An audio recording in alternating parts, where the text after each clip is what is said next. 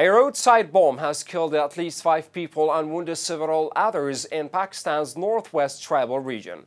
Mohammad Iqbal Khan, who is a Pakistani government official, said on Monday that a remote-controlled bomb was detonated in Tirah Valley in the Khyber tribal region as volunteers from government-backed militia group were moving into the area.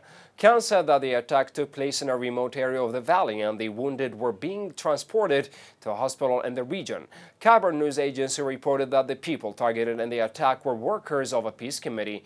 No group has so far claimed responsibility, but militants from the Taliban and ISIS groups have carried out such attacks in the past.